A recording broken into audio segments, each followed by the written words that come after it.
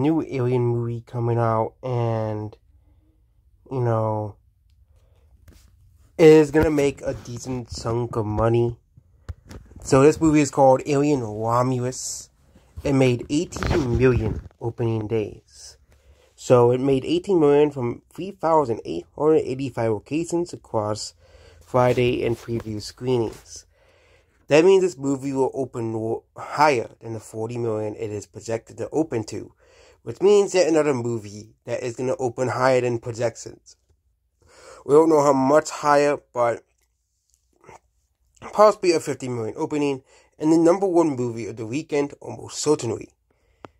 Romulus was originally keen for Hulu debut, but they decided to make it a feeder movie, which, considering how well the movie series has done in the past, and now how well this movie is doing, I don't know if this movie will be good, because every movie past the second movie has been terrible. Okay, not terrible, mediocre to terrible.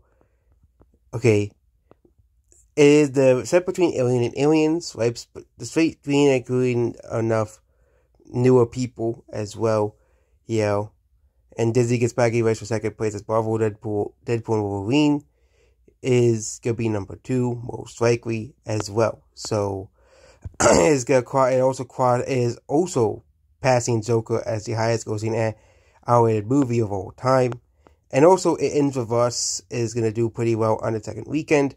A March drop is gonna happen for that movie. It's gonna surpass $100 million in North America within this coming week. A fantastic return on its $25 million box office. And Twister is still making money in the US. Yes, despite releasing on digital, it's still making money in the US, making $9.2 million in a small drop of that. So Twisters is still making money in the US. That's interesting, considering they released it on digital as well.